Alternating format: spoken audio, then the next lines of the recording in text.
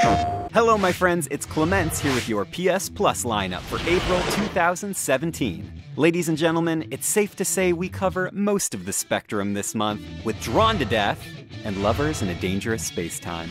Let's get started.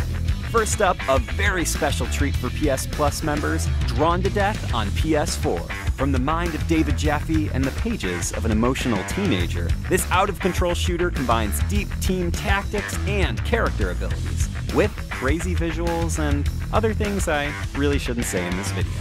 Next up, we have Lovers in a Dangerous Space-Time.